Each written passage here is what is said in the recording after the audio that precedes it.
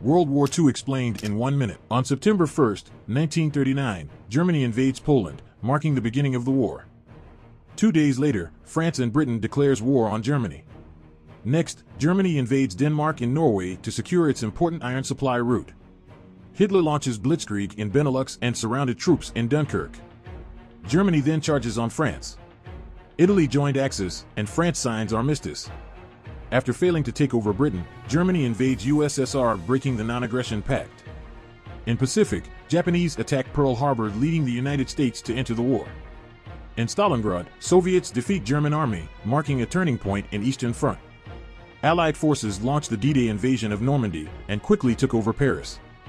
Hitler commits suicide in Berlin just before Soviets arrived. Germany surrenders 8 days later. In Pacific, Soviets invaded Japan and US dropped 2 atomic bombs on Hiroshima and Nagasaki, marking the end of World War II.